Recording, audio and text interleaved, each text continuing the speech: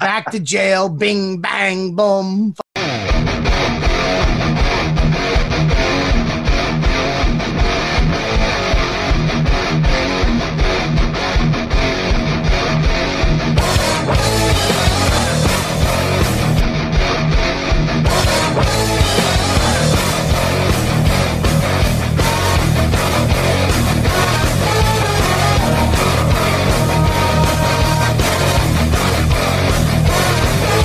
What's up, posers and posettes? It's Brendan Sagalow, professional skateboarder. Yeah, that's right. I said professional skateboarder because I finally got my first sponsor, the YKWD podcast hosted by comedian Robert Kelly. After my first Sponsor Me tape, Bobby had left a comment on my Instagram post with interest in sponsoring me. And after months of not knowing if he was serious or not, we finally made it work. There were some negotiations on how much I was going to get paid, but let's just say we came to a deal that made us both really happy. Well, after a couple of back and forths, the guys at the YKWD podcast asked me to make another Sponsor Me tape so we can get more people on board. And on top of all that, they gave me some sick merch. So let's go out, let's head to the skate park, and let's give them their money's worth.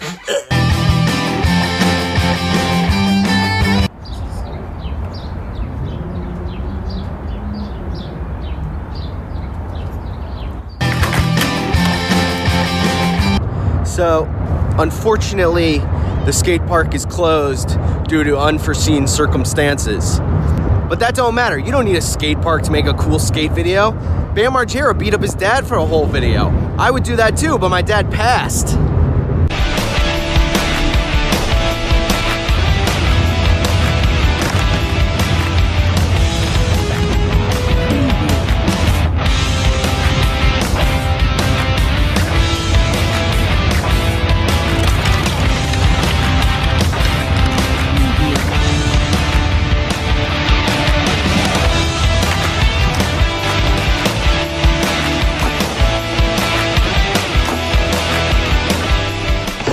So that's the end of the tape, everybody. I'd like to thank my first sponsor, the YKWD podcast. If you'd also like to jump on board and sponsor me, I'll make a tape just for you. Just email right here. And remember, everybody, rules suck and I don't understand politics.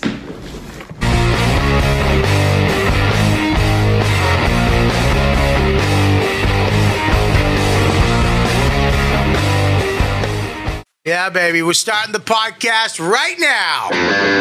We're back. You know what, dude? Live. Welcome, everybody, to the show. YKWD. I started social media and podcasting. The fact. The YKWD podcast. YKWD's back again. Old school, back in the day, where it all started, before them all. YKWD. This podcast is so fun and crazy. It has no rules. Shut up. You're ruining this. Where's the bandana, man? Sorry, it's a comedy podcast. This isn't NPR. That's what this podcast does. Is there any better show? This is the original.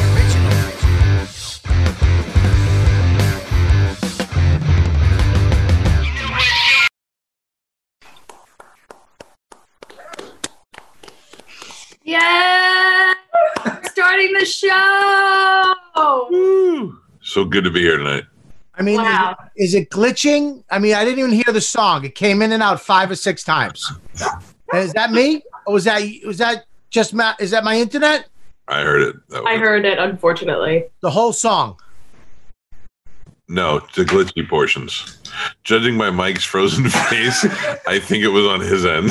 Yeah, I think the evidence is kind of right before us right here. I mean, he's frozen in kind There he of is. fun pop art. Why are you mad, Mike? This is going to be a good show, I think. I'm getting, if we get it out of the way early, then the rest of it's going to be. Yeah. Thank you. Is there anything in that case? Oh, there might be one in there. Oh, what in the world is going on? There's another thing at the bottom, very bottom. We're streaming. We're live right now. Yeah, we're live right now. Yeah, we're live. I'm calling your phone. My phone? What are you doing, Mike? Yeah, Calta, sing us a song. Fucking on the thing. So I'm calling your phone. What? Yeah, but we're not producing the show because something's happening and you're not communicating why you're fucking glitching Okay, so why don't you not do it? I'll do it. How's that? I'll do it.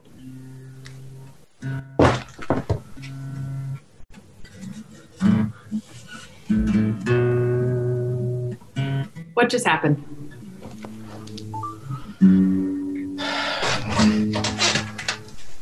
Right, take over. Drama, drama. Sing it, Calta. Drama. Guess it's just you and I now. Calta and Gabby show. Hi, guys. Welcome to the Calta and Gabby show. Where anything can happen. We talk about so much. Being in Florida, being in Brooklyn, being two different people, having kids, not having kids. This is the show I always wanted to do anyway. How are you? Yeah, I'm great. How are you? Anybody sick that you know? I got, no, but I got tested for corona yesterday. You did? They go up your nose? They go so far up the nose, they stab you in the fucking brain. Ugh. You cry so much. And do they have results yet? No, I find out in a couple days. So I had the flu one time, like a regular flu. And I went into the doctor's office and the nurse came in and she shoved that thing. She shoved what felt like a toilet brush up my nose. And she rooted around my nose and tears are coming out. My leg was shaking like a dog when you rub its belly. Then she pulled it out and I was like, Jesus Christ. I go, I would rather take a needle in the eye. And she goes, I got to do the other one too. I go, all right, do what you got to do. So I did that one. Same thing, roto-rooter up there. I was like, holy fuck. I'm like, this is the worst torture ever. I'll tell you anything you want to know. Yeah. She puts him down on the counter and she went to grab him and she knocked him off the counter onto the floor. And she goes, I have to do it again. I was like, you motherfuckers. I know she did it on purpose. She truly was torturing you. Yeah, she liked it.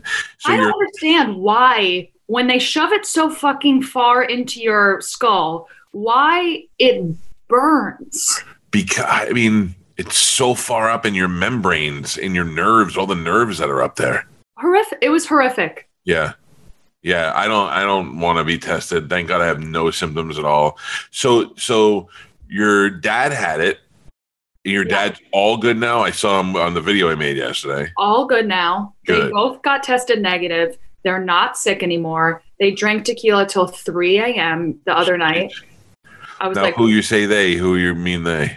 Well, the fun thing about them is that they gave Corona. My dad gave Corona to all of their friends and their hairdressers. So they all hang out. So now they're all negative, and they're like, I guess we could drink in the basement. Do we know if you can not get it again once you had it?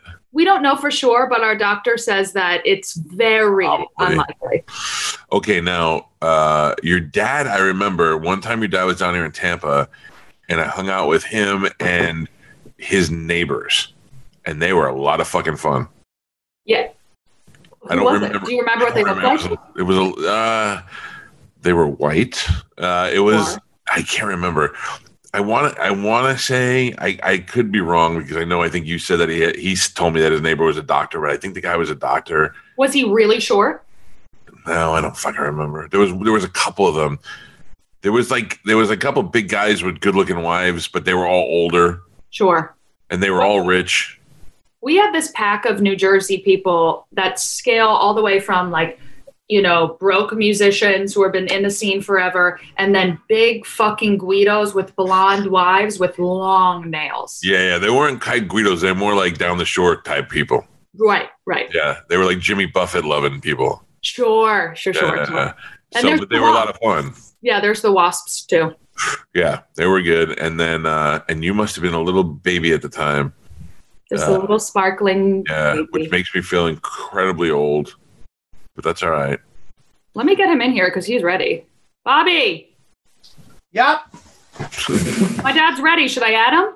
Huh? Yeah, let him in. Okay, hold on. I could have done the whole interview. I'm done with Mike. Me too. Fuck We're not friends anymore.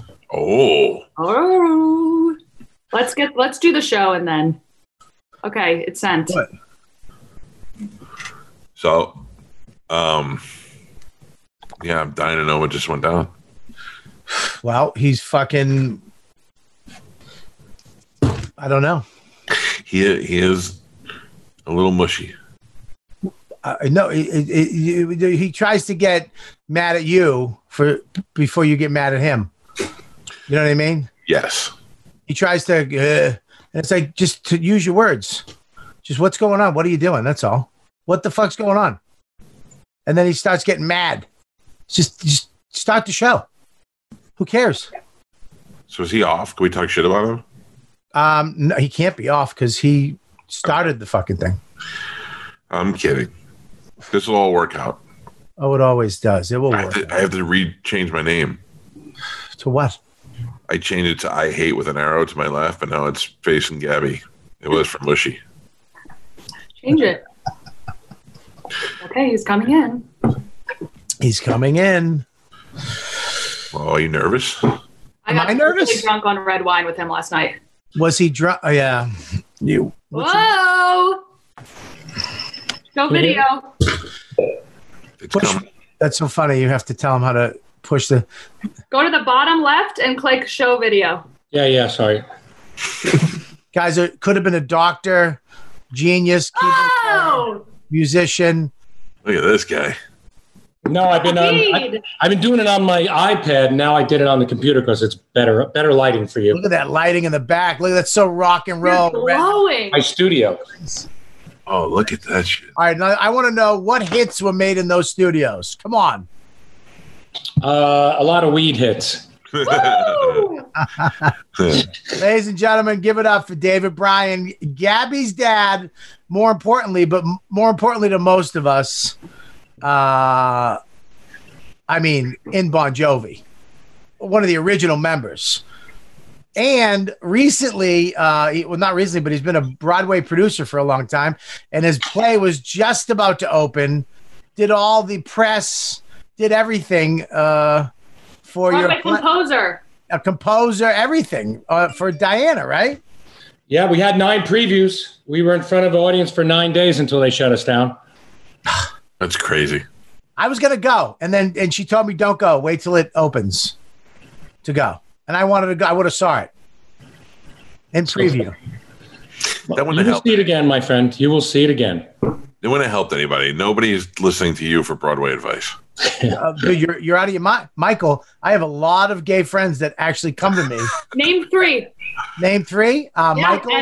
Michael, Jared, and Jim. Okay, Jim doesn't count. Name another. Rich Boss. Yeah. That counts. Rich was supposed to be here. He's not here. But you can also add, I'm also a COVID-19 survivor. Yes. Oh, my God. How scary is that? I got to tell you, it was last. So I did a good I'm a giver, not a taker. So I gave 6, my wife and 5 other friends, COVID-19. And I thought you were going to say you just gave money to like a hospital or something. No, I gave COVID. You almost killed people. You murdered people. Okay. Well, so out of the 7 people, right? No. Just me and my buddy Manzo got it.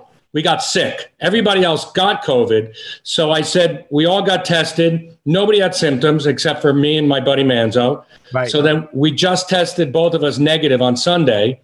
Right. So I said, let's have a COVID party because we can't give it to each other. So he came to my house. Right. We, I hadn't been drunk or had a drink in 5 weeks, which the last time I was 15, I think, when that event occurred. And we drank till like 3 a.m. and we're like sitting there going, you realize now there's 7 billion humans on the planet. Everybody's afraid of getting this thing. And like us 3, we survived this. It's crazy.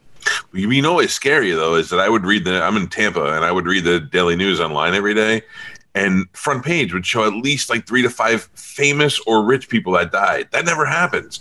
It's always just regular people. But, I mean, at the same time, there'd be a musician, somebody a doctor, all dying. We all freaked out when Tom Hanks got it. That's when it became real for fucking everybody. Tom Hanks' wife got it. We were like, oh, this is fucked. You know what I mean? And then when you got it, I'm like, oh, Jesus Christ. Now it's getting fucking heavy. I know. And, it shows like, I mean, look at the range. Like some people, like my wife had it with no symptoms. I had it, I'm sick. But I was sick for 5 weeks. And I mean, it wasn't, it wasn't enjoyable. But then some people are in the hospital fighting for their lives, and people have died. It's crazy. Did you wake up when you were your sickest? Did you wake up during the middle of it and Gabby was trying to get you to sign a piece of paper? I was like, sign everything over to me. Sign everything really quick. Don't think about it. Oh, you look so bad. Just sign this really quick. It's the deed for your whole life to me. I said my eyes were blurry, but I saw POA, power of attorney. Dude, so are you any at your age and you're as much you've been around the world, are you relieved that you're not touring right now? You know what? Well, if it wasn't a pandemic, I would be Broadway would be my show would have opened up. We would be in rehearsals. We would be touring arenas. So, short of I didn't see a pandemic coming. No, you're not sick of touring. No, I love to play. I mean, I love to perform. It's fun. Sick of touring? How would you be? You're asking, are you sick of being on stage with a bunch of women throwing their bras and fucking making millions of dollars? Having Does that even happen anymore? Beck and call all fucking day and just, jamming on what are you, fucking nuts? It's not like he's doing roofing. Oh, it's terrible. Private planes and, staying in the best hotels. And yes, they do throw, now the ones we have in the front row are, their bras are more brought to you by science. It's more about their back braces. They're plastic surgeons. So more like a sling. You can make a raft out of them by strapping logs together. That's where the COVID mask is. Listen, you don't understand the trickle down effect that you guys have had for radio guys. There are things that Gabby, close your ears. There's things that benefited us by giving away tickets to see you. So thank you for that. Yeah. What? Pussy? What? How do you know that word? I think the best ever was, talking about trickle down theory. I was once doing a interview, like we were in a studio and people were there and we played like a couple songs for a radio station. Yeah. I don't remember, somewhere in the United States somewhere. And some fan goes, "Hey, listen," he goes, he goes, "It's not really a question. I just want to say thank you." He goes, "I got laid so many times because I told him I was your cousin." And I was like, "Dude, you owe me $100 right now. Give me $100. $100? That's cheap. You got off easy. Yeah, it's real cheap. Sorry, go ahead, Mike. Go, you got. Me and Mike were all whipped up to talk to you. Yeah, I got to tell you, and I grew up in Staten Island. I'm a huge fan. I'm probably one of the rare guys that you see, especially now I'm 48 years old, that's such a huge fan. I was at the first Giant Stadium show. I was at subsequent Giant Stadium shows. It was so weird. I saw you in June of 89 at Giant Stadium. First time you guys played there. Yeah. I was here and you were here. These tiny little guys. That's how shitty my seats were. And then I moved to Florida. And then in September of 89, just a few months later, I saw you at a place called the Lakeland Civic Center that held 8,000 people. And I was like, how the fuck is this even possible? I was 2 people away. I was like, this is the most amazing thing in the world. I was like, that was 89. It was the year I graduated high school. It was like the best. Do you remember 89? Me? I'm kind of hazy from like 83 to 90. It's kind of hazy. But that first Giant Stadium show has got to be a big deal for you. Oh, that was unbelievable. And we had the big catwalk that walked all the way around. John did. I just pay for that shit. I don't get to use it because I have to be at my keyboards, It was you guys, Billy Squire. Yeah. The 2 guys from Def Leppard showed up and jammed with you guys at the end. It was when the big fight happened with Sam Kinison and Howard Stern. I mean, it was a big fucking deal. That show was great, man. It was great. He introduced us. Yeah. And he was a good friend of mine. That's the reason. He was a good friend of mine.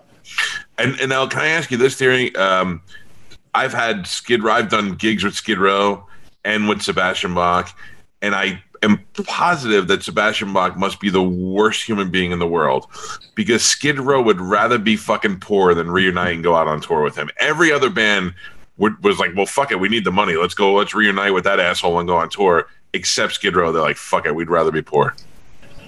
Bands are every band is a unique situation, I would like to say, So it's usually things like that is all about the money. Yeah.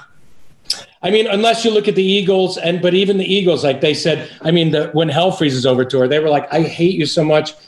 Fuck the money. I just hate you. And I'm not going to play till Hell Freezes Over. And then they all look and go, how much money we're going to make? Okay, great. Well, I would actually do. I'd do Torgasm too if the money was right now. I always maintain, and I don't expect you to say anything, but that the whole situation with Richie was in fact over money. That was the big rumor that everybody had good relationships, but at the end of the day, it became about money. No, not at all. I mean, it's a shame. He's my brother. It's just addiction sucks, you know? Yeah, I get you. Speaking of addiction, you're one of those guys. Now, I'm a recovering alcoholic addict for 35 years, right? Right. And I've hung out with you a few times, and I've never met somebody who can put down booze and have it not affect them one bit. Like, you're the same guy at 7 as you are as 2. Either you're coming in fucked up or you're, I mean, I've never met anybody like you. Like, you don't change at all. No, I mean, you maybe get a little more giddy or whatever, but you're not. You can drink too, man. You can fucking drink like an iron worker. You know, it's I'm lucky in the fact. I mean, like so many people, I'm just are you know, didn't make it. Some people, you know, so many people just died from drugs and alcohol, and I thrived. Because I think it's the big thing, you know, and I just always, I didn't do enough to kill myself. I always had fun. I didn't do it to bury emotions or, you know, nobody raped me when I was a kid or any kind of weird shit. And I just kind of just have fun. Yeah. You really do. I told Gabby, I smoked pot with you in Tampa, and I don't smoke pot, but we went up to your room after a show and Tampa, and you were like, come on, let's go smoke pot. And I was like, well, I'm not going to smoke pot with fucking David Bryan. I was like, I got to do it. It goes down as one of the best memorable experiences. Why do you think 9 of his friends have corona? I know there's more to that story, by the way, too. But anyways, there's no way you went up to his room after a concert, smoked pot. What'd you do? Talk about fucking politics? No, I was telling Gabby when you were fighting with Mike before, you were in Tampa with a bunch of your neighbors from Jersey. Yeah. And they were all hanging out down here. And we went up to the room, smoked pot. It was me, you, David Wells, and some other guy. And then we went back down and hung out back out in the lobby. It was great. I couldn't believe, after being such a hardcore queer fan for so long, how fucking cool everybody was. Not John, but the rest of you guys were all so super cool. And I hung out and sat with Tico and with you all night, and I got to know your neighbors. I was like, this is fucking great. You can't say queer in front of Gabby. Gabby's woke. What'd you say? Oh, I didn't mean homosexual. I just meant weird queer. Now, let me ask you something, Dave. Does it bother you that you have such a woke daughter? Be careful what you say. That's woke to even say that. Nice. No, I steer her away from the wokeness. It's good. Let me help you, okay? You'll grow out of it. The reason I'm here is to be like, don't say that. I learned words like lit. I thought, you know, it was a whole different thing. I'm learning like new kind of words. I can't say retard anymore. Nope. Can't say that one. Yeah. Nope. The one you'll always be able to say is midget. You can't say midget. Yeah, you can say it, because what are they going to do? There's nothing they can do to stop you. Did you ever see when they attacked the guy and tied his hair to the ground? No. They can do a lot. That hair is part of the career. No hair touching. Don't say midget. I know. No, I don't. I'm not even going to say it. All right, so let me ask you about that. Can we talk about the hair? You were, I've heard you comment on it before. You were like, I got Jersey hair, and you know, it's hard to be in a fucking hair band when you didn't have the right hair, but eventually you got it to where it needed to be. Yeah, you know, I'm a Jew, so it's a Jew fro that started up here in like '84, and I just haven't cut it since. So this is it. You know what I mean? This is 58 years of growing it. Hilarious. Bobby, does that make you emotional? His hair is, let me tell you something about his hair. It's just magical. It's just magical. His hair, if I can find here it is right here. Yeah. There were years when you were in Thundercats that it was very yeah. Thundercat is my favorite. This is my favorite, right there. Yeah. Thundercats. Oh! So many different things are happening. Oh, there's a lot. Look at that one right there. Look at it. You got Oh, yeah. Tell the story of when you got extensions. Well, no, that's when I had the hair in the Slippery and Wet, that gigantic one. We were in Vancouver, and I saw this chick walking down the block. She was on the other side of the street, and I'm like, and she looked like an alien Martian, and I was like, I need to do that. And I got it. I got all these extensions, but like, that was a Slippery and Wet tour. So I had all these extensions, and I went in there, and I sort of had, like shorter hair. I came out of there, and it was like down to my ankles. I looked like Cro-Magnon Man. I was like, I go, don't cut it yet. Let me just scare the crap out of my band. And I walked into rehearsal. They looked at me like I was like, Planet of the Apes or something. They didn't know what to do. Now, John's hair in Slippery When Wet, it's fucking gorgeous. Gorgeous. That's why my hair wasn't like that. So I had to get the shit to put it in there just so I can get that. I've always felt that way too. When I was younger, punk rock. Remember the straight in the back and spiked hair was in, and you popped the collar, the eyes on, you ironed it up, and you pinned the legs on your jeans. So you made them. And I tried to do the hair, but I had cowlicks, so it would always my bangs were always crooked, and I could never get the spike right. And I used to walk, I used to go out at night. It'd be for like a half hour. I'd be good.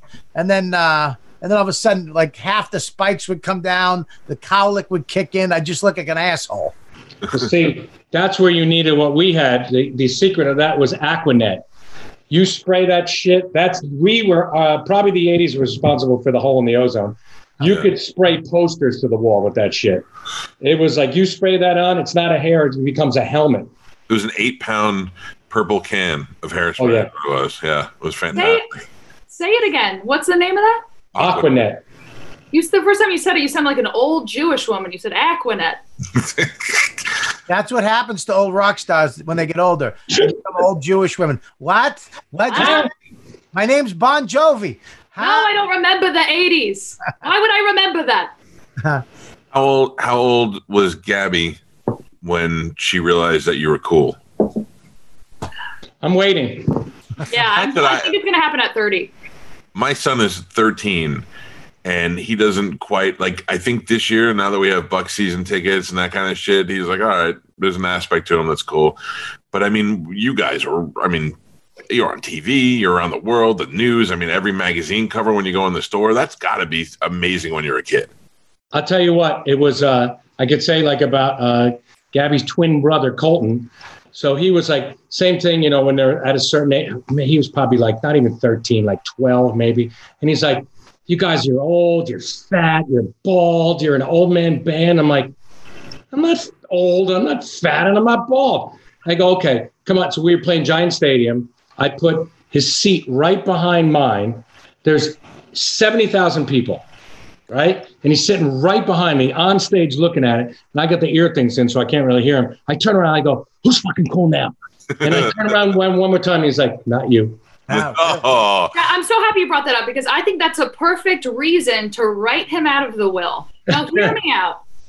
That's a dad. I did the same thing to my son at a Funny Bone, and it was half full. And he thinks he said the same thing. He's like, yeah, you're not cool. Yeah. I brought my kid out. Honest to God, though, I brought my kid out at Just for Laughs. Max came out. He was 5 or 6, whatever. He just turned 6, and he came out in front of 1,500 people and lost his mind. He literally jumped off the stage and walked through the crowd, high-fiving everybody. But did Gabby do any of that shit? Did she do any crazy shit, or would she steer away from the stage? And we were always having on the side of the stage. You never brought him out though, right? Because that would fuck up the image. We danced on the stage a couple times. Oh yeah, once or just something like that. Yeah. I didn't want anybody to ransom him or do anything like that because I didn't want to give money for that. Yeah, you're right. There's a big difference between me and you. I forgot. I could literally show my son. He could be on stage with me. Nobody's gonna some chubby guy from Ohio. You want your son back? Yeah. Got a Red Robin with me right now. Can I ask you some questions that are not appropriate to ask in front of your daughter? Yes. That's where you don't understand. We're way far gone from that. I still have to ask. I still have to be polite. Yeah, ask. So I interviewed John one time, and John said, I said, I got to imagine that in all the countries you've been to and all the crazy shit, tell me there's got to be a mother-daughter team in there somewhere. And John had the best answer ever. He goes, once or twice. What country had the best Bon Jovi chick fans? I think Planet Earth. But like, what about like Japan? I know you guys loved Tokyo and that, you know, doing the album in Canada. I mean, what was the best? Like, what place did you get excited about going to? And in the 80s, everybody was tied for first place. You know what I mean? It was pretty damn good. From a kid from Edison, New Jersey, you know, in high school who couldn't even get laid. So I was like, it was Gabby do it. So it's it was a good time. How come you see, I always ask who your best friend is. Maybe it's this Manzo guy, I don't know, but how come nobody stopped you the first time you were wanting to get married and said, don't fucking do that, you're in Bon Jovi? I waited till I was 30. Then I had my kids when I was 32. I figured by then, you know, back then 32 was like 52. You know, now 32 is like 10. Yeah, you had how many years of clanging and banging did you have? What's clanging? You know what clanging None of your business. Clanging and banging. You know what I mean? I would say I reached the end of the internet, you know? What you start? When did you start touring? When did you run away? You joined the band, right? How did you? No, it started in. So John and I started when we were 17. I joined his cover band. Yeah. And then we got signed in '83, and then put the band together. So in '83 we recorded "Runaway," and then put it out in '84. So I was 21 when we recorded it, and 22 when I left my house, and I came back. That was '84. I came back 6 years later. I was like. It was really, it was a lot of fun. I came back, I weighed like a pound, and I slept for 10 seconds. You weighed a pound, and your balls were empty for 8 months.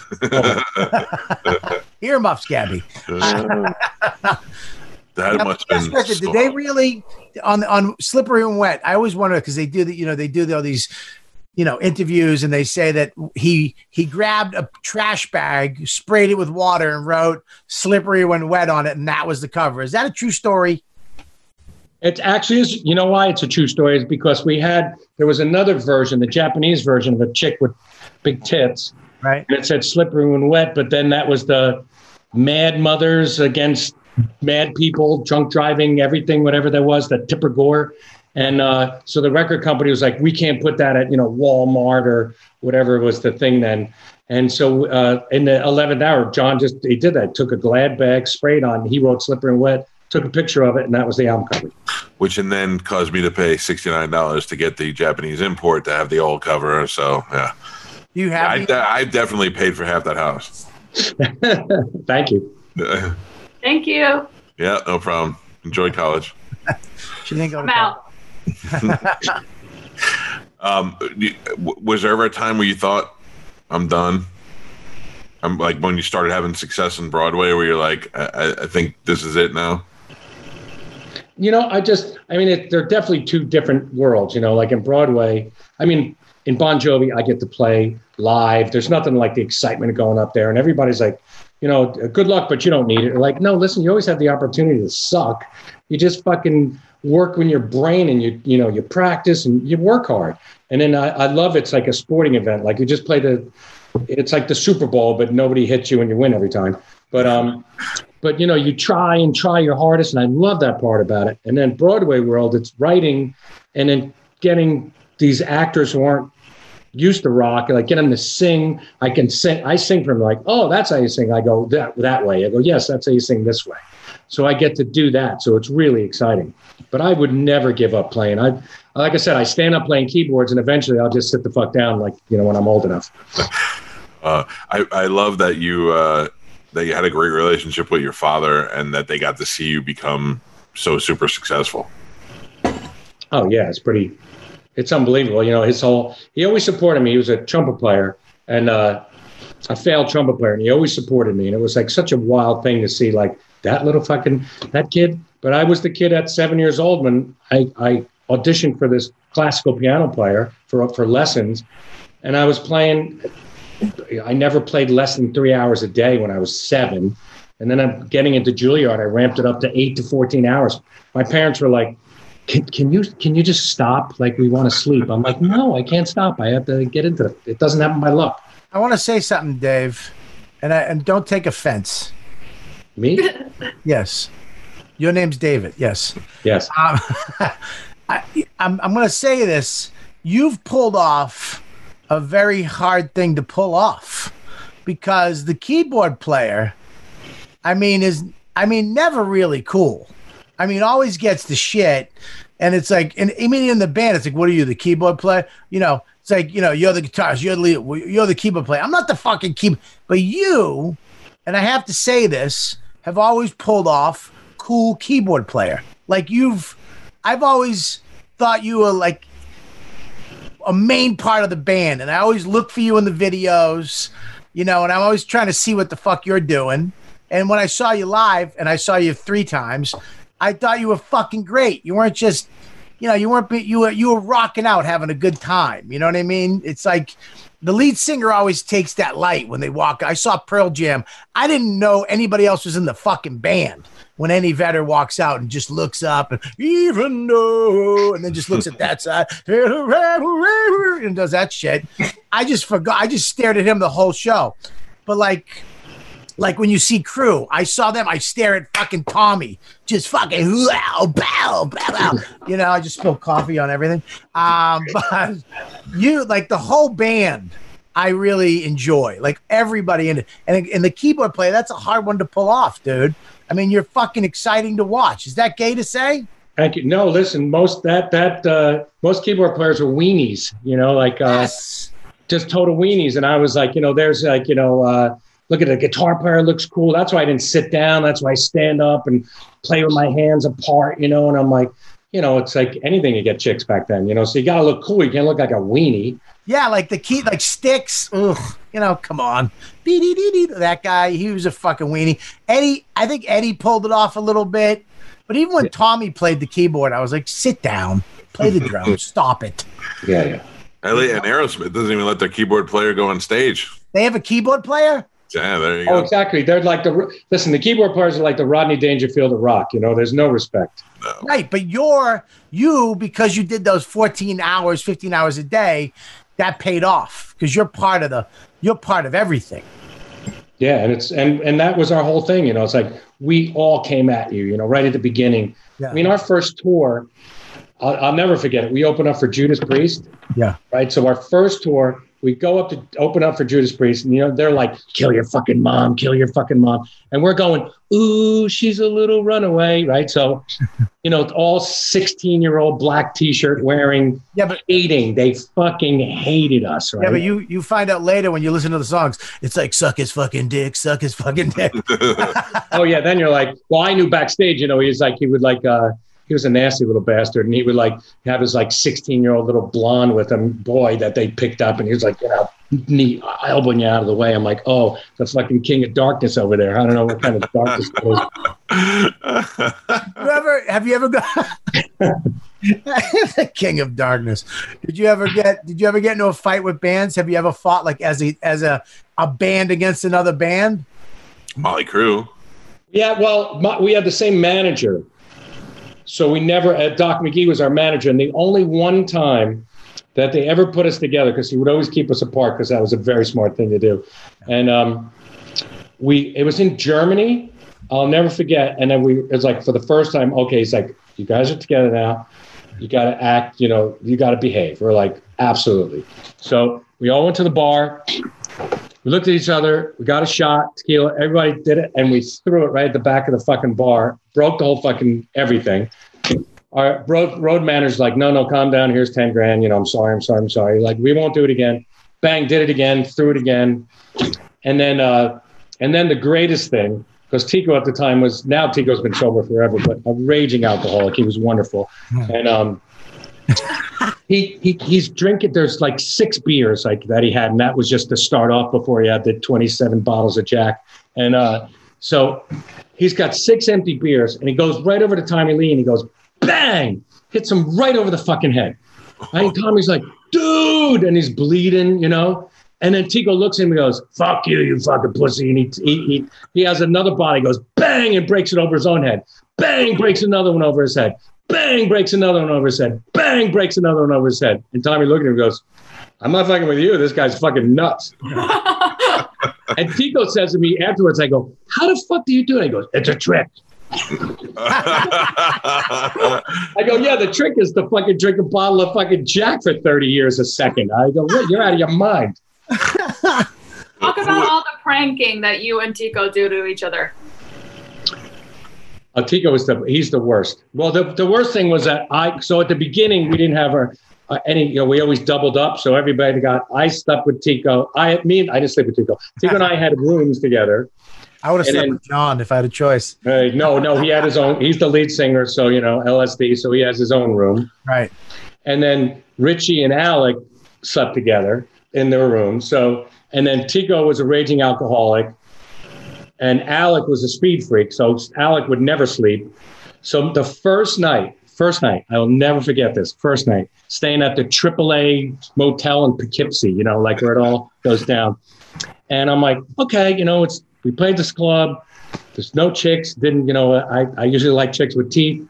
So I was like, I'm going to just go back to my room. Go back to my room, sleep naked. I always do. Go under the covers. At about like 4 a.m, all of a sudden, bang, the radio comes on. There's 700 people in our room, right? 700 people, right? They're sitting on a bed, fucking smoking. Ashes are going in my suitcase, right? I'm like, T, I go, I wasn't sleeping right now. I don't want to bother you, right? And then he did that for 3 years, every day. And at one point I go, don't you take time off? He goes, no. And then I said, well, if you can't beat him, join him. And I went, I'm going to die. I fucking actually died. So I was like, so I would drag my mattress across the fucking hall to Richie's room because Alec was, he was out because he would be up, he slept 1 day out of a week. So I would just go to his room. We would just get fucked up and go to sleep. That's so weird. That sounds like a fucking blast, dude. I remember, comedy is kind of parallel to that shit on such a smaller scale. But I remember doing some fucking crazy, fucked up shit. I remember just looking at, like, being with comic friends, being like, dude, what the fuck? Did you ever get that way where you're like, dude, what the fuck are we doing right now? I think that brought the best one. I'm a little hazy, so things come out here. I remember at one point I said to John, I go, don't even pay me. Just give me a room. Don't pay me. I go, you all run to your rooms. I run to my room, and then he comes to my room. So one time I remember the bus was parked out in the parking lot of the hotel. We were Motel 6. We were shitty places, and then so the deal was you got to get the bus. Whoever got to the bus first with a chick, you ran the generator. So when you heard the generator going, somebody had the bus. Yeah. So it was, first come, first serve thing. And I remember looking out there and there was a wheelchair in front of the door. and Alec, our bass player, was in there. I'm like, he's going to heaven. I thought you guys going straight to heaven. Yeah, what was that like? She was on the bunk. She was grabbing on the bunk, and you're. That'd be funny if he healed her. She comes out skipping. Yeah, she comes out walking. Was that weird or cool to play with him at the Rock and Roll Hall of Fame? It was great to play with him. Yeah. I missed him. I had a lot of fun with him. He just did too much speed at the time, but and booze, and he went to rehab twice and didn't work out. But he got himself sober, and he was great. Can I tell you a weird thing that I heard about him, and you could confirm or deny or whatever? Did his end in the band have something to do with him secretly taping conversations? He got very strange toward the end. Yes, he fell in love with electronics. So he would bug everybody. He would bug the fucking maids when they came in. Then he got a thing where you could shock the door handle. So when the maids would come in, they would fucking pass out and they would film him. He was TikTok before it was cool. It's past 7 years of limitations, so they can't sue him anymore. Somebody told me that, and I was like, I heard it wasn't that good of a player anymore, whatever the deal was. And then years later, another musician was like, "Hey, you know, I had a meeting with last week the dude from Bon Jovi, Alec John Such." And I was like, "Oh, really?" He goes, "Yeah, what a weird fucking dude. He had this thing," and he goes, "It was a spy camera." And I was like, "Holy shit, I had heard that about him." So I never knew if that was true or not. Oh yeah. And then I would do. I think I was telling Bobby when I was in your shed. Then I would do stuff like to him. I'm like, okay, you know what? I just want to like, and he would do biker crank. You know, like I mean, now they call it crystal meth. You know, it had a much better deal called when it was biker crank. It was better. Yeah, like black beauties. You know, and then snort those things, and then you're up for a week. And I was like, you know, what a waste of time to sleep 8 hours. You know, what does this guy do? So I would ride with him and just do it, stay up just to see what the fucking guy would do. The amount of shit that we did. We were like in Switzerland. We rented a boat. I'm fucking water skiing with them. You can't, you know, I mean, he couldn't even fucking get up on the skis. Like there was a rooster coming off his nose. You know, he almost drowned. I'm like, get in the boat. You'll be fine. And like we did like 800 things, and it was like 9 o'clock in the morning. You know, we already did it. That's awesome. What fucking lives, man. That must have been such a great, your 20s must have been fantastic. I want to know this, Dave. I want to know, because I have, again, on a smaller scale, I don't need to keep saying that because everybody gets that I'm not you. I'm not even in your fucking stratosphere. I have a 3-bedroom ranch in Westchester. Listen, but the thing is, like I have a ton of shit. I've gotten a ton of free shit. I've gotten all this stuff. What is the thing that you bought that is still around? Like, what do you do with all the shit that you get? Like, do you just throw it away? Do you give it away? Do you donate it? Like, and what's the craziest thing you've ever got? Like, for just being you? The coolest thing I ever bought was, because I remember from Flashdance, that Maniac, and there was the black Porsche. Yeah. So the second I got my first fucking amount of money that I bought, I still have it. I got 20,000 miles on it. I bought it for $40,000 in 1987. Jesus. Wow. I didn't have a house. I didn't live anywhere. I didn't have a garage. I was like, I'm buying that fucking car first. You know how much that fucking Porsche is worth now, though, right? 20,000? $200,000. Huh? It's worth $200,000. That's what I wish I could do right now. I wish I had, you know, those people. I saw that video. The guy bought a Rolex for $350 back in the war. Right? He went and he brought it to the thing. It was the Daytona. It was like a very small number run. It's worth $1 million. Wow. Guy had a beard down to his dick. Fucking redneck. Probably pisses in a hole outside.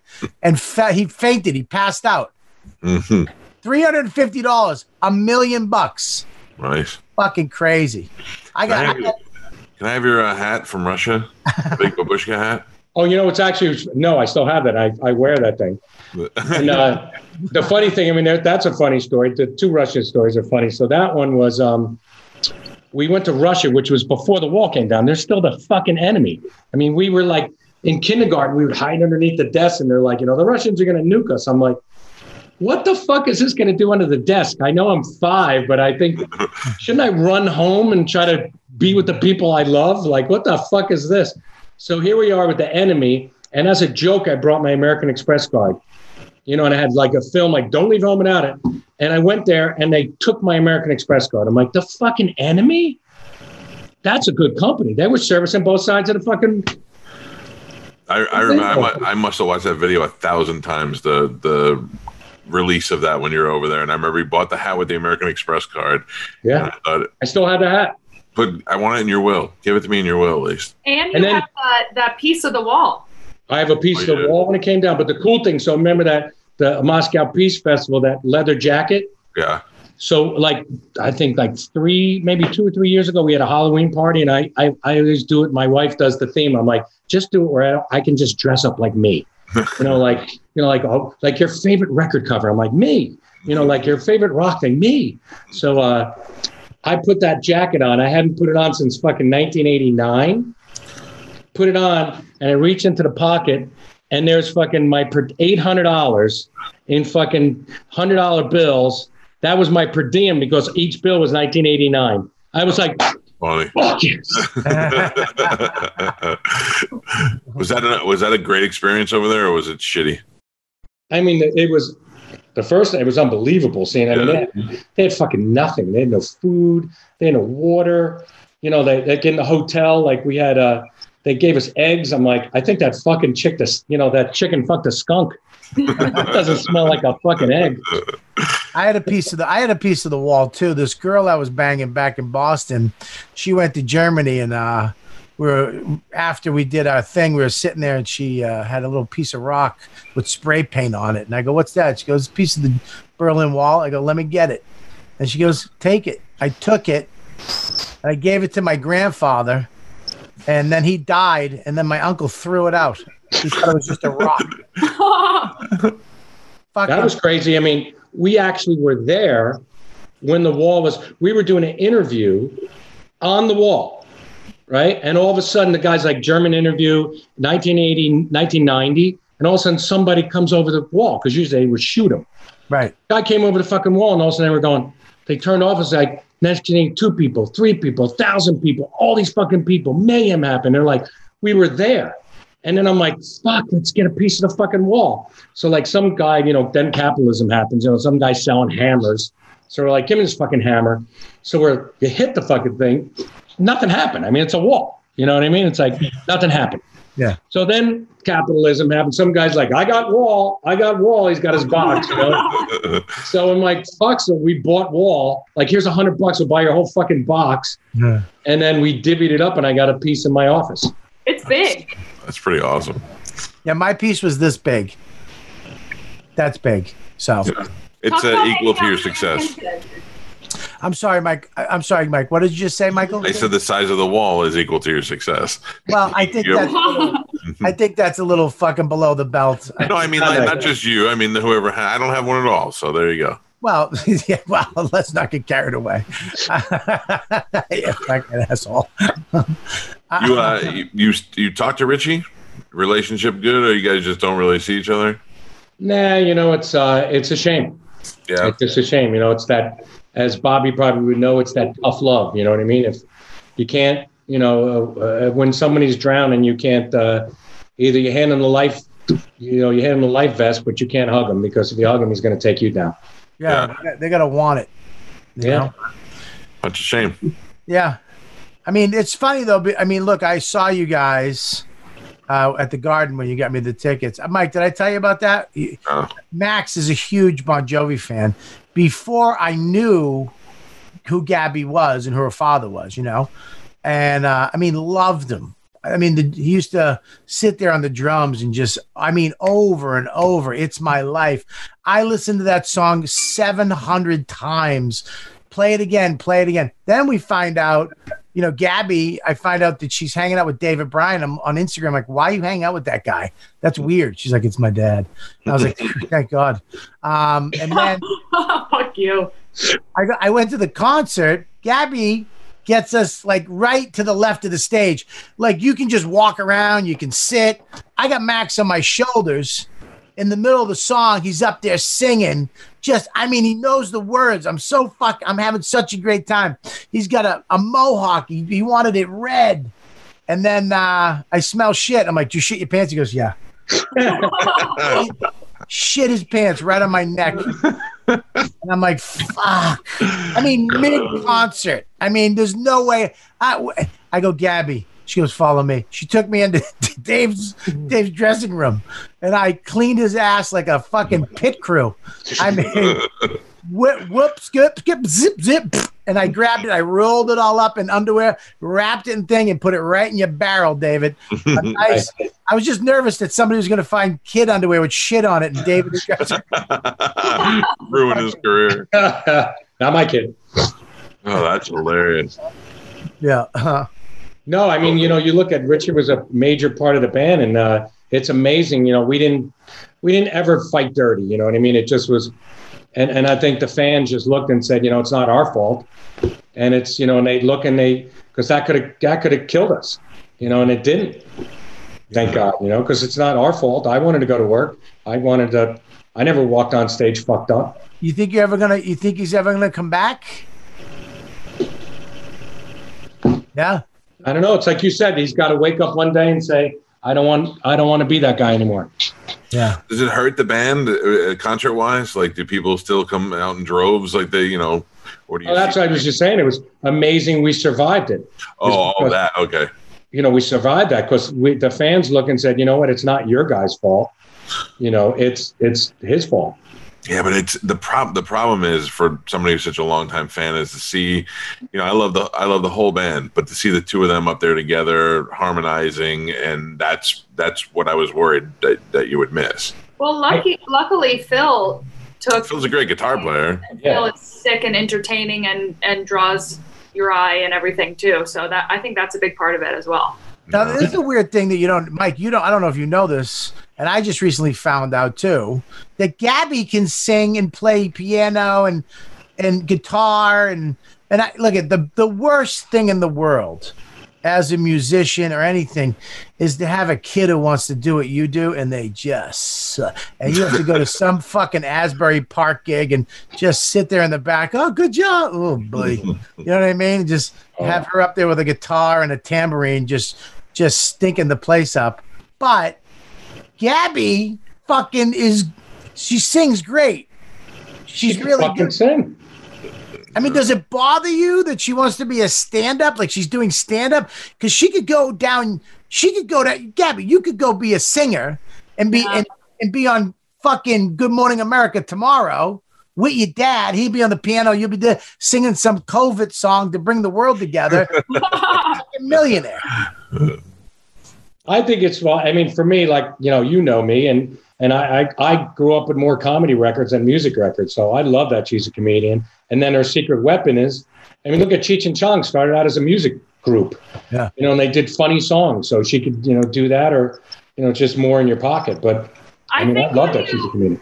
I think when you grow up, and your dad has a certain profession, for me, I didn't want to go down that same route. Like, I knew I wanted to be in entertainment. I knew I wanted to perform, but I just wanted my own thing. And then that started in acting and ended up doing comedy without really knowing that he was the biggest comedy fan ever. It was just this, it just happened perfectly. And he got up and did stand up with me at one of my last shows before quarantine. I did 15 minutes of shtick. Really? Yep. And I'll tell you what, I was scared shitless. Gabby's like, she's like, she was at a gig and she said something. I was in the audience, and I never want to say anything. At the stand, and she was doing some bat mitzvah shtick, and she's like, I don't remember my theme. I go, the theme was $100,000. It cost me a fucking $100,000. So the whole place laughs, and she's like, Dad, why did you out me? I told everybody, I had it in a shed and it cost $5. So afterwards, the comedians, the other ones came up. Hey, that was pretty funny. And Gab's like, hey, you should come do some shtick with me at the way station. And I'm like, I don't know, Gab. I want to start out somewhere small. She goes, there's no smaller. This is the smallest.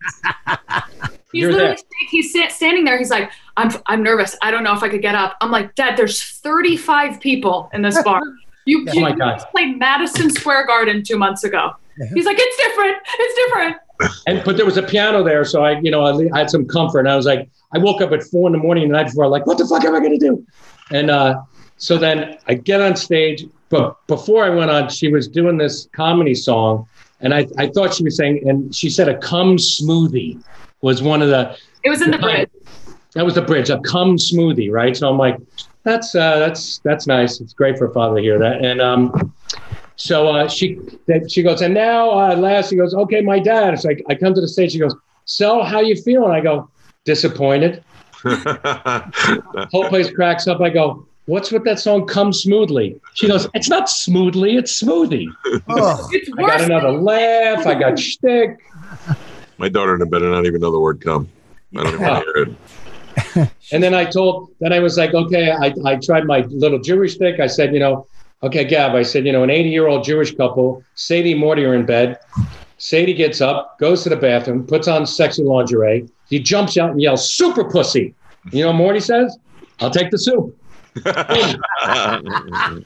Everybody cracked up. I was like, oh, I got the role. I was like, that felt just as fucking great as playing Giant Stadium. It's a weird thing. It's getting a laugh is supersonic accolades. It's getting people to laugh at your shit. Really, a room full of people you don't know is this fucking jolt shot of adrenaline that you really can't explain.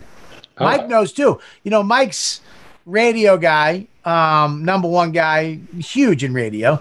He came up on stage one night. We're going to do my show in Tampa, and he's like, "Yo, I think I want to do 5 minutes in front of you." And I was like, "Fuck yeah!" And we sat in his, you know, because he makes $14 million a year.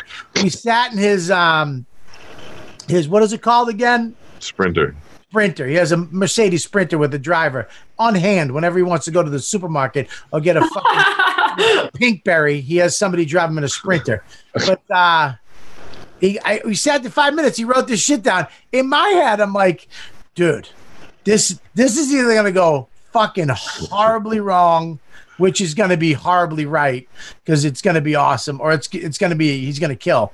He would have been murdered for 5-6 minutes, just killed. And it's a different adrenaline. I can get up in front of anybody, but when you're up there telling jokes and shit, that's a whole different rush. Yeah. Oh, fuck yeah, man! I walk up, no problem. I'll play fucking piano and sing in front of the earth. Yeah. I don't fucking care. But then after I did that and Gabby recorded it, and I listened back, I was like, that was some good I did good. You also listened back and you were like, fuck, there was a silence right here, and that would have been better right here. Like, it's like a new comic where he's like, there's a punchline right there. I should have fucking said it. You know what I mean? That's his work. That's his 14 hours a day piano shit. He'd apply that to comedy and pass all of us, and I'd be pissed at him. Then I said to her, I always wanted to do like a Victor Borg. Like before, I said, you know what? I said, listen, when I retire, I'm going to be done. 65 or whenever the fuck I retire, I'm done. And then we'll do like a Victor Borg, you know, I'll play piano and be wacky and I'll say everything incorrect. And then you could correct me. And she goes, it'll be the retirement tour. And she goes, you know what? I'll be 35 then. She goes, I'll retire too. You know, fuck it. I've had it. We're both done.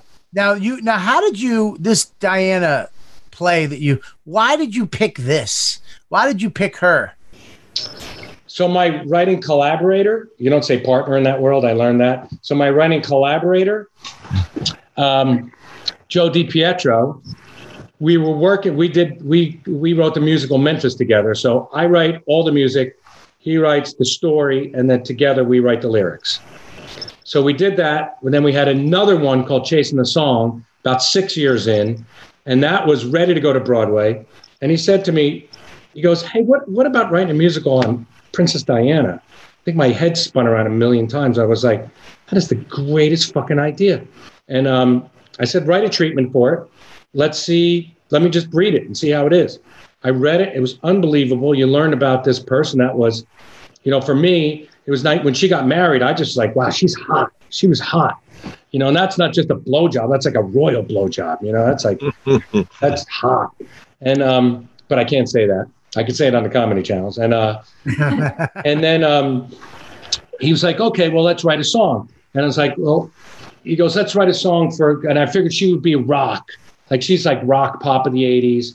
And then I was like, Charles would be like classical with a string quartet. Camilla would be, because it's the love triangle. Like, Camilla's like light FM, acoustic guitar, AC, adult. And then the Queen is like regal with snare drum. So the first song we wrote was for the Queen. And I'm like, well, we'll be with a snare drum and this stuff. And he's like, what do you mean? And I'm in my studio, I put a sequencer. I did this thing with a snare drum, wrote it. And he's like, that's fucking unbelievable. And then it's the fastest. I mean, in 3 years, we're on Broadway. And it sucks that you got railroaded here because of the pandemic, because I saw all the press with the Prince or Harry and just the photo shoots and Abbey Road and all that stuff. I mean, everybody was talking about it. The good news is that we had 9 previews. The word of mouth was great. Everybody's on pause, so it's a level playing field. All those shows are going to open. It's just whenever it is. And actually in this downtime, we've been working on it. Me and the creative team, him, myself, my music director, our director and choreographer, Zoom like this, and at least once a week, and we keep tightening it up and making it better. Well, that's good. Yeah, but you think now? I mean, because I'm worried about stand-up comedy, and your tour was canceled today, right? Yeah. I mean, what is this like? When are we going to get back to sitting that close to each other? Because let's be honest, the theater was not made for Americans now. The theater seats were made for Americans that were little. 1910 when they built them. Yeah. If I go to a theater, I literally apologize to the people to the right and the left immediately. I'm like, I'm sorry, I apologize. And then I hold my tits for an hour and a half like this because the seats are just ridiculous. Now, I mean, it's going to be hard because at least the comedy club, they can spread the people out a little bit. In a theater, when are they going to be able to sit back? Are people going to come right back? What's going to happen, you think? I mean, two things. I think first we should all do a class action suit, everybody, and sue China. I'm doing that. I'm going to get Jacoby and Myers. And I'm going to fucking sue them. It only costs $10,000. It's good. Can I jump in on yours and I'll give you half of my money? Sure. All right. Done deal. I know Jacoby's. Maybe we could divide and conquer. We can get it for $5,000. I haven't heard that name. I haven't heard those names in 30 years. I slipped and fell. Boom, Jacoby and Myers. But what I truly believe is, I think this is the most money in the history of the planet, and collectively, that's throwing at medicine and science. And it's billions of dollars. I mean, look at like Rutgers in 2 weeks came up with a saliva test. They're throwing all these collective minds. They've already been, they'll come up with a cure. It'll be the first thing that, they can help people. Then they'll look at what the antibodies do and how long that can last. Then they'll have a vaccine. But I mean, we put a fucking man on the moon, we can figure out a virus. And especially with, before, like when somebody said $1 trillion, it's like an evil scientist on a cartoon. Now, like we're throwing, 6 trillion, and they're putting so much money at all these great, brilliant minds in the world. Yeah. And I think it'll happen. And I think it'll be sooner than later. But I still think we should sue China. I think it's the right thing to do. I'm in. I'll take some free Chinese food. Oh, here's fucked up. I don't have so a couple of nights ago, we got takeout from a Chinese food place just to maybe, reverse the coronavirus in me. And I opened up a fortune cookie and it's like, learn Chinese. And the word was disease. I swear to God. Did you keep that? You should have kept that. Fuck yeah. And you know what the word is? Bing. Bing? Bing. That's what's that? Bat for disease, you fuckers. You've been binged. Oh my God. Well, you want to take a what? That's hilarious. That's hilarious. Bing. Disease. Disease. I opened it up. Like, shouldn't you got rid of those? Play those numbers. How funny would it be if you played those numbers and you won more money? I'm doing it. Now, let me ask you a question about, because I have things. Now, I went in your dressing room with the kid to wipe his bum. Right. And I noticed, and I always think about this. These are the little things I think about. All these clothes are back there. Now, do they pick these for you? Do you go in and do a thing before the tour starts and you pick out all your little outfits or do you wear the same thing every night? Or like, do they wash them? Do they smell? I mean, like because you have little sparkly pants and your bum shines and then with the jackets and all that shit. I'm wondering, because I see Jovi went from certain things. Now he wears these little jackets, these little tight jackets. And, I mean, who picks out these clothes? Is it you? Are those your clothes? Do you get to keep them? What? So I'll give you the journey. So at the beginning, right, you have to wear leather because you got to look, it's usually black leather. You got to look cool. Right. And you have no money. So, and there's no wardrobe personnel to wash anything. So I wore leather pants I think we didn't have money till Slippery. So they could stand up they just stood up. And the only time that I would like first get onto them, and I couldn't even bend my knees. And then once I started to sweat, at least I could bend my knees a little bit. And it just stunk like death. And and then no underwear, right? No underwear back then. No, you always got to go cowboy. You got to rock and roll. Got to go rock and roll. Right. And then you got to see that junk, right? You're going to see that. You're going to see what you're packing from stage, like Led Zeppelin, Robert. I'm not embarrassed. I'm proud. Right. And then we got a stylist. Like in the 80s, we got this guy that because you couldn't then buy the shit. And he made us all the shit that so he made us this expensive shit. Then we had a wardrobe girls, and then they would wash that shit. And, and now like we would get like designers or buy shit, put it into the road case. And then like when you get done with the show, you put your clothes on the floor and then magically it's hung up back in your case and clean and everything. It's unbelievable. It's great. So you wear the same outfit or you get 5 different outfits that you wear? I kind of bring like all the shit and I only wear the one fucking jacket. And I wear like a couple pairs of pants. And like for Europe, it's fucking cold. Like summer there is like 40 and raining. So, that's like an English summer. So you always need fucking something warm because you're freezing your balls off. Because I have show shirts. I have pants. Like, and I just realized that, like, I haven't worn my show pants.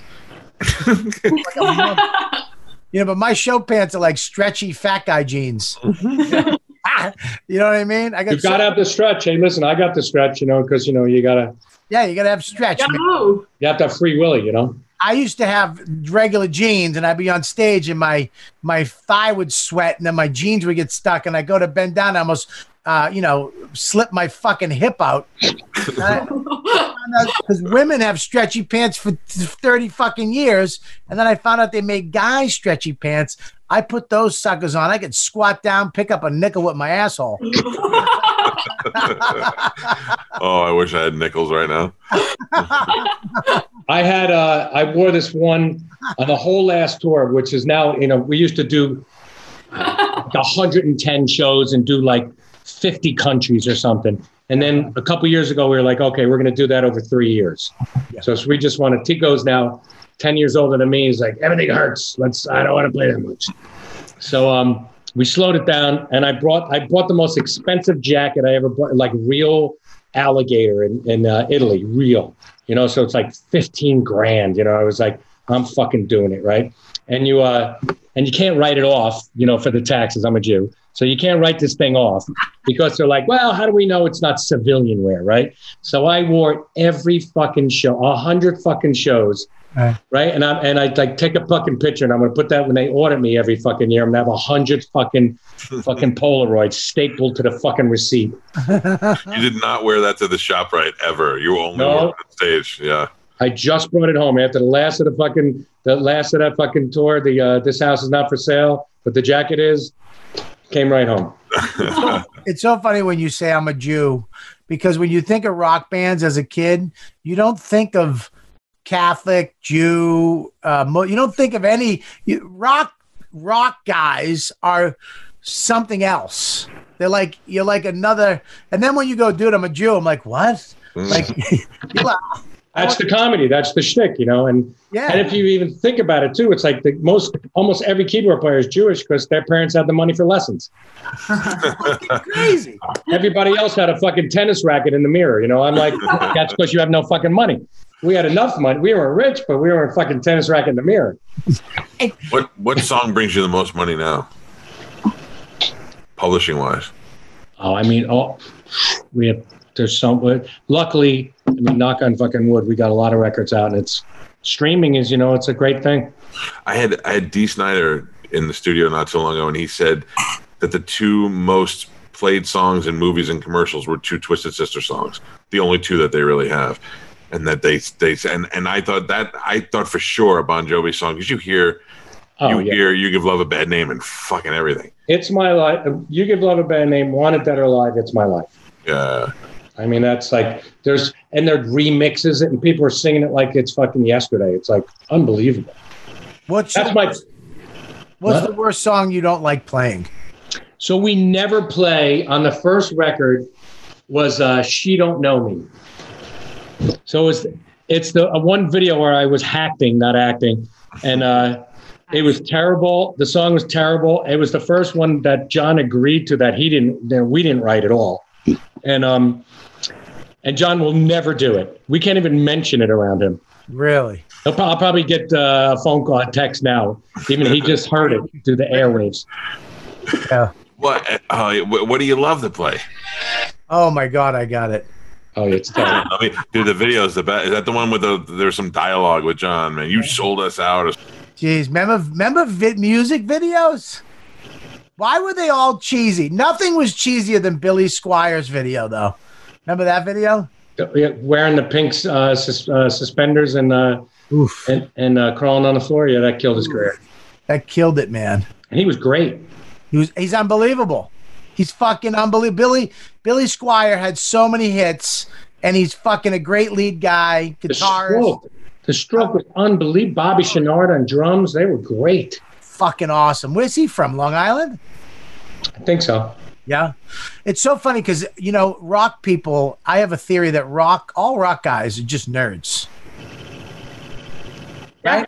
I've told you that. I think rock guys, you take away the hair, right? It's just thin dudes that are really smart. You know what I mean? You've never seen an oof like me. You know what I mean? Some street punk from Boston fucking in a band. No, it's like you guys, you took the time when you were younger to fucking learn a craft. And then at some point you went and got just millions of dollars worth of pussy. Sorry, Gabby. I keep forgetting you're here. No, I know. I meant millions of dollars. Fucking great, man. Great. I'm a pretty fucking lucky guy. It's fortunate. And I beat the corona. So at least it didn't take me down. I was so nervous when you got it, man. I was like, fuck. I was too, right at the beginning. Like, I'm sick. He goes, you got it. I'm like, fuck. I hung up. We got off the podcast that night, and I was just sitting there, and I was like, I really would love to get him on the show tomorrow, but I was afraid to ask everybody. So I text Robert. I'm like, do you think that? Yeah. And Bobby's like, I got it. And Gabby's like, oh yeah, no problem. Here's his phone number. Call him tomorrow. I was like, what the fuck is happening right now? And then you were so cool, and people loved hearing from you because you were, you sounded really sick, but you also were on the mends, and I think that was positive for everybody.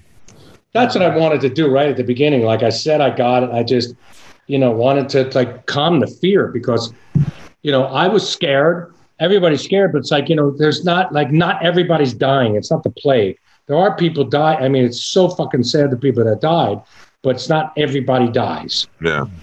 But you just don't want to be the one. Yeah. You're not a death sentence, and you're healthy. Thank God. If I got it, we'd be in trouble. Right? Oh, look at this. Oh, who's coming in now? I mean, why would you come in now? You said 7 o'clock. You said 7 o'clock. As soon as you get on, we should sign off. Yeah, I'm looking at your text. It's 7 o'clock. Put your video on. Oh, hold on. Yeah, so we can see what headband you're wearing today. I told Rich 7. Yeah, you said 7. Would be done. But we're done. But you know what though? The good thing. How you doing, boss? Hi, Dave.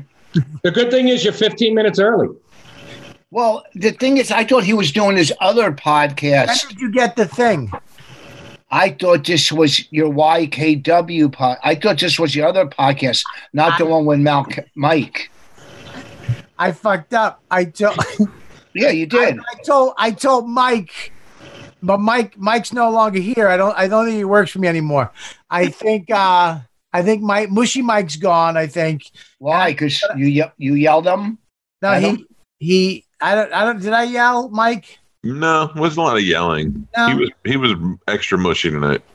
Oh, I mean, I don't know. That's mashed potatoes and mashed potatoes calling somebody else mushy. Well, boss, we got to go. It was good seeing you. No, you still have 15 minutes. 17. I want to talk to Dave. You look great. Why don't you call him? Thank you. Huh? Thank you, boss. I listen, man. It's great. I fucking survived. I was saying before, so I infected my wife and 5 other friends because I'm a giver. Uh-huh. And so we all got the corona. Only 2 of us, me and my buddy Manzo, we got sick. Everybody else was no symptoms. So then Sunday I got the test back negative. Manzo got his test back negative. Everybody got their test back. So I'm like, okay. At least I could do is, and we can't give it to each other anymore because we fucking had it. So I said, let me at least buy you dinner. I almost killed you. And he came over to the house on Sunday. had food, drank really good wine, drank till 3 o'clock in the fucking morning. And I'm like, can you believe this? I go, there's 7 billion humans out there. Everybody's so afraid of getting the shit. And we fucking, us 3 here, we beat it. It's crazy. You beat it, though, because of shit you did in Tokyo back in the 80s. Yeah, you go. What do you say? You always say, make the body an inhabitable place for disease. For germs, yeah. I mean, I would think the 80s alone, I wouldn't even. Listen, I got sick on that Sunday. That Saturday, I partied with Manzo till about 4 a.m. I woke up with such a fucking hangover. I was dying. And then I went right into Corona. So I fucking was like, what? Like, that should have beat it. I remember the first when AIDS first came out. I went and I took the test, and the guy said negative, and I was so happy. I wanted to kiss him, but he looked like he had it. I was so happy. I think I have it for about 6 weeks now. AIDS? Yeah, for about 6 weeks now. It's every now and then it's hard to breathe, but I have anxiety, so that stimulates my breathing, I think, or. I don't know. I take my temperature all day. How do you know? How will you know if you have it without taking the test? So that's a crazy thing. Like, look at so here in my little control group, right? Out of 7 of us, 5 people had no symptoms. They would have never known and infected like everybody. Once I got, and 2 of us got sick.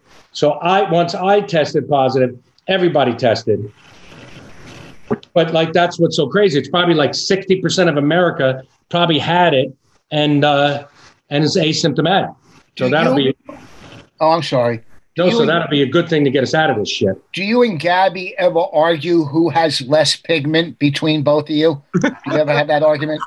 That's the wonderful. Listen, that's what go. That's the wonderful Eastern European skin that I'm rocking here. You guys look like elves. You look like a house full of nightlights. This is what do you think happens in Poland and the Czech Republic? There's no fucking sun. Italians are like, whoa, I got sun to death. Spain. You look like Gabby in 20 years. You want tea? Hey, so if I say my breathing's been bad for 6 weeks, on and off. He's not a doctor. I don't care. I'm going by his experience, okay? I went to pre-med. I'm good. So for 2 months. But if 2 I'm years. In 6 weeks, it's not going to get any worse if I had it.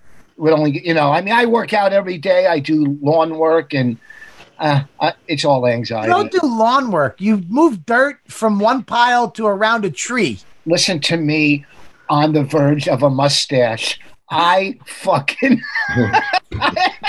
I'm trying to grow a Hitler one. Yeah. I do a lot of landscaping. Boss, I've seen your video. You literally, he does, Dave. He goes, his landscaping with Voss videos. He has like an intro, and then he goes, yeah, I'm going to take this dirt from over here and put it around this tree. That's not landscaping. That's manual labor, you asshole. No, my grass is starting to come up. Alarms. Everybody's grass is coming up. No, the new stuff I planted. You can tell it's new grass. It's not. You planted grass. You went like this, and you threw grass. Yes. No, I went. I went like this. See which way the wind's blowing, and then you throw it, and the wind takes it. Nice and lovely. I don't know if that's planting. That's spreading it out. Well, but I planted flowers too. Look at my front yard. I planted flowers. To answer you, no, you wouldn't have had. I mean, some people get like loss of taste and smell. Yeah, no. But I mean, if you have it, or you have no symptoms, or you'll have a fever, and then you feel like you got. I mean, my first 5 days was like a fucking flu of doom. Every fucking joint was fucking killing me. Write this down. Checking your temperature right now. It's high. I hope you have it then. 98.4. You're fine. Yeah. I take my temperature 3 or 4 or 5 times a day. 5 times? I wish you with a gun.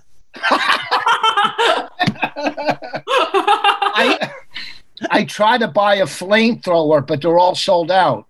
From where? From Elon Musk.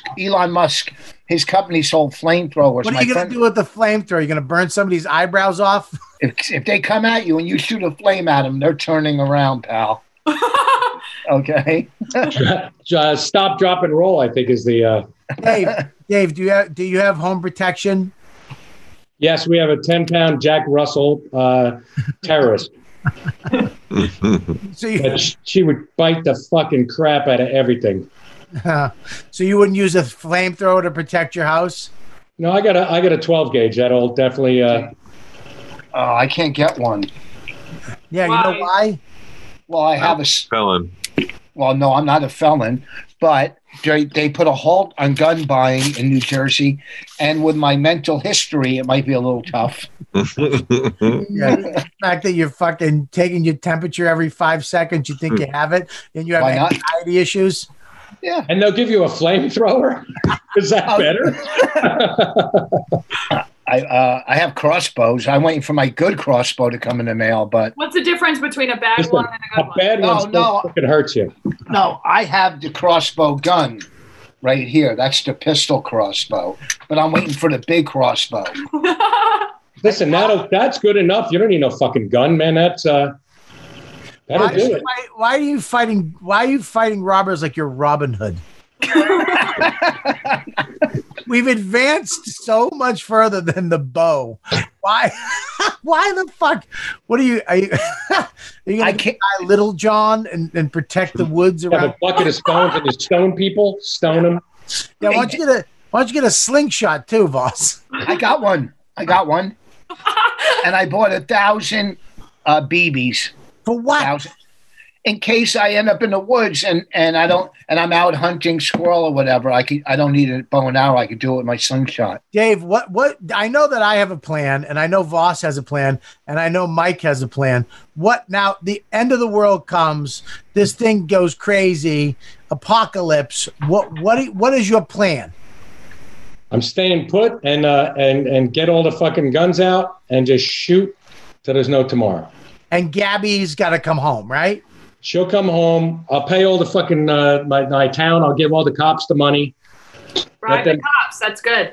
Hire the cops. Kill my 2 siblings just to get that over with because no dead weight. And then Jesus, Gabby. And then we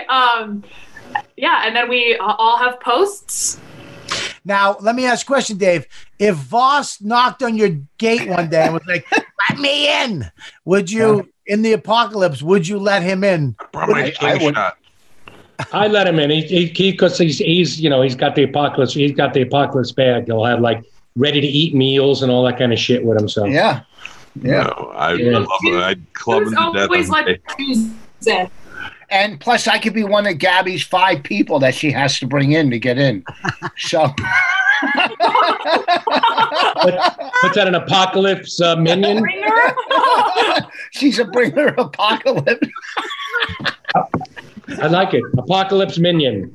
Hey, I want to go fishing. I got to find a place I can go fishing around here where I live.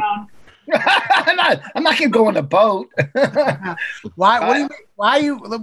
We have David Bryan's here, and you're just rattling on like he's fucking Mike Feeney. I gotta go fishing. Who cares? Yeah, maybe he fishes and he wants me to go. He doesn't fish. He buys fish. Yeah, so could I, but I want to go. He's gonna go fishing in $500 jeans. He's a composer. Boss, you have your rings on? No, I put them all in the safety deposit box. All my rings and my good watch. I got my Swiss Army on. Why is that? I don't want to end up in the woods with extra valuables where people can come at me. Yeah. And my old landscaper, he was looking at my old landscaper was looking at my rings and my watch. And I'm going, you know what? I don't know this guy. I don't want to walk in one night and 3 of his friends are out there waiting for me. You know what I'm saying? You don't know what I'm saying. Fuck are you worried about that your lawn crew is going to mug you at night? His crew. I don't know. He could be MS-13 for all I know. So what you're saying, he's Spanish? No, I didn't say that. I said, no. He's MS-13. Dad, don't say anything. This is not a conversation for you. Dad, don't step into this. Listen to me, Voss. First of all, I would think you would wear your rings everywhere because your desire is to use your weapons on somebody, your flamethrower, your crossbow. Isn't that your dream? No, well, yes, but that's why I have a wife and kid. To practice. You got to see the cute little baby antlers I bought Raina.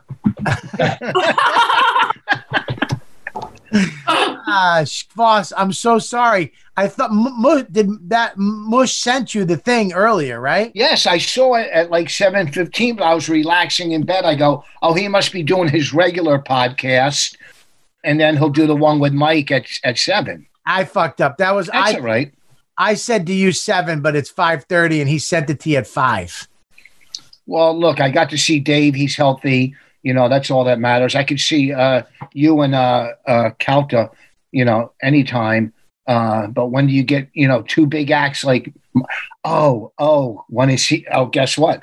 So I finished that show, City on a Hill, which is the best. You have to watch this. What's it on? It's on Amazon Prime till the end of the month. It's 10 episodes. And Kevin Bacon. Wow, my dad doesn't care. Yeah, you're No. I just got my security just came in. Hold on. City on a Hill. Oh, look at that. He looks exactly like you, Rich. It does? Yeah.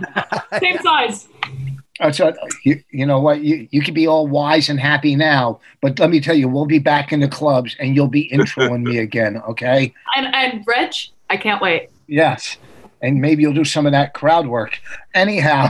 you stop. Yeah. See, I'm only kidding. So anyhow, I wrote on Twitter, must see City on the Hill. Great. Kevin Bacon was great. The whole cast. Kevin Bacon thanked me on Twitter. Whoa. Isn't that what? Huh? For what? For plugging his show, saying how good he was. Why do you see if he wants to go fishing? Kevin Bacon follows you on Twitter? He didn't follow me. He thanked me. How did he know? But how does he know? How does he even see your shit? I wrote at Kevin Bacon. You were fishing for a response. For a fucking compliment.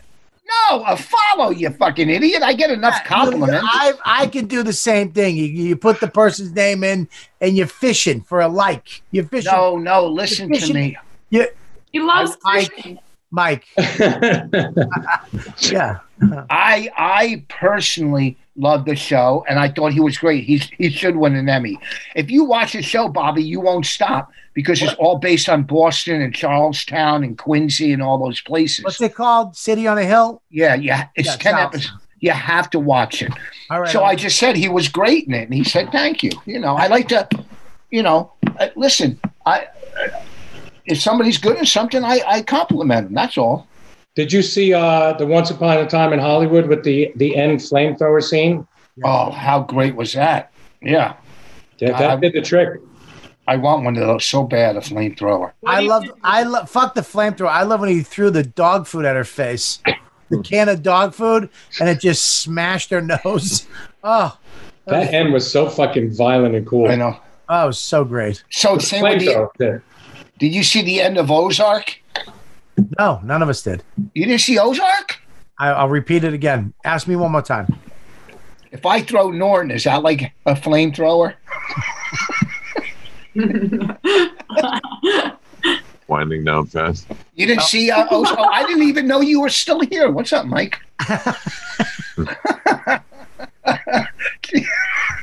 He's been mean to me on and I've been totally nice to him. I would not say that. A little mean. Oh, a little mean. A little bit. And then you are because when you sing your sentences, that's when you know you're lying. Me. Yeah. And that was out of tune, right, David? Was it a little out of tune? Me. We can autocorrect. All right, listen, Dave, we're going to let you go. I thank you so much for hanging out. Boss, I fucked up. I'll take the hit. I apologize. No big Boss deal. was he was so excited about doing this with you. I mean, he loved, you guys have like a man crush. It kind of bugs me. No, I'm a fan. There's talent throughout his family, and they're right next to each other right here on the screen. Brady Bunch. Hey, you shit on her every other opportunity you get. Now her father's here, and you gotta. I'm a big fan. We've helped her out as much as we possibly can for as much as she. You know what I'm saying? Bonnie uses her a lot on the movies and the TV shows, and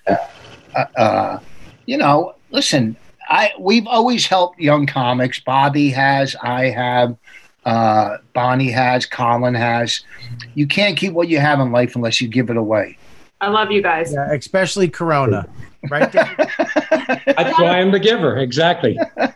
Listen, Dave, thanks for coming on. Thank you. Yes. We'll do it again, boss. We'll do it again. So, we'll get the time right. Next time we'll do it again. Just hang out. We'll just fuck around and have a good time, man. We'll go fishing. Yeah, we all got nothing to do and nowhere to go. So that's the good news. Yeah, next time we'll do it without Gabby and we can talk some more, No. You don't understand. Maybe you don't understand that I'm actually the middleman. So this won't be happening if I'm here, okay? I'm kind of the PR person for the situation. So I will be here, but nice try. You don't want to hear about buttholes, though. How's your new boyfriend, Gabby? He's good. Has your father met him? He met him last night. Really? What do you think, Dave? He's really cool. Nice guy. Is that the tattoo guy? Yeah. Yeah. I kind of like that. I liked him too. I got him on the Instagram. He's a nice guy. I like him too. I'm not a fan. You don't like him? Yeah. Oh, right, listen, wow. Gabby, plug your Instagram, Gab. What? Plug your Instagram. At Gabby is Bryan is my Instagram. And my dad is on Instagram, David Bryan Music. Diana will be back whenever Broadway reopens. Yes. Download a Bon Jovi song. Why not? Also check out my Patreon, patreon.com/unabashed for all my podcasts. That's also available everywhere and video content, etc. Yeah, Dave's in a band. Yeah, Dad, show your merch. Yeah, let's see your merch. Where can we buy merch? Hold on. Me and my dad also eventually will be starting a podcast radio show. There you go. Is that? Oh, that's old school, buddy. Is that a mouse pad? Yeah, because my fucking track wall fucked up, so I got a mouse like from the 80s. I had to go into a time machine to buy it. And luckily, I had one of these fucking stupid things. Vintage. That was a good album. That was bad. Was that Bad Medicine? No, that's Have a Nice Day. Oh, Have a Nice Day. Sorry. You're hurting me. Why? Bad Medicine, New Jersey, 1989. Do it. Nice. Do it. Voss, what do you have besides fucking hepatitis? Voss Roast is free on YouTube. The best roast you'll ever see. I'm not real. I mean, you could buy any one of my 6 CDs on iTunes. My last one is When I Saw Hamilton. But go to Voss Roast. Watch a free roast. You'll love it. And listen, support Bobby and everybody else that you can support in this. You look I don't even know. Mike left, so I don't even know where this is going. The producer of the show quit during the beginning of the show, so I don't even know. I know it's recording because I hit record. It will be on my computer, and I will find a way to get this up on Patreon if this does not go on Patreon. But I don't even know how to shut the live stream off. So Gab? Do you know how to do it, Gab? You're gonna do, because you're the host. When you click leave meeting, you end meeting for And we all go poof. and then make sure you save that recording to your computer. We'll work it out after the end, but I want to say thank you, David. Mike Calta, every morning, Mike Calta show in Tampa on the Bone. He's #1 best friend, and I want to thank all the Patreon people and all the people on YouTube and all the fans of YKWD, the best fans. We'll see you next week. You know what, dude? Bye. All right. So long, you guys. Great having you, Rich. All right. Hit it, Bobby. Okay, so now, Gabby, I stopped recording, Right. and now I go where? Now you're gonna do leave meeting. Bottom right. End meeting, you mean? Sure. End Okay, meeting. good. Thanks, End buddy. meeting. It's end meeting for you. It's leave meeting. Thank Bye, you. Dad. Bye, everybody. Thanks so much. Click it. All right, Bobby, goodbye. click it. Hang on, I got to stop the live stream first. What happened to Mush? I don't know. He left. So it was streaming. It's streaming live on, Hi, I'm Tara. It's under Calta and Kelly, though. what does that mean? It's not under YKWD, and there's no, like, when you click on this, when it says live from YouTube, click the down arrow and it says view stream on YouTube, and you click that and it brings you to the stream, and it says Calta and Kelly 4-6. I don't know. I don't know what he did. I don't know. Who knows what he did? He left and he wouldn't answer my phone call. I went to call him. Stop live stream, view stream on YouTube. Okay, so here you go. Guys need to know. All right, hang on one second, Gab. It's sexier if it's tricky. Our lawnmower 3. Oh, we got fucking commercials and shit? My brother was trying to look for it on Patreon and he couldn't find it. Hang on one second, Gab. Yeah, I might have to load it later. All right, there we go. All right, we're still live. I'm going to cancel it right now. All right, I'll see you later, Mike. Let me call you in a sec, okay?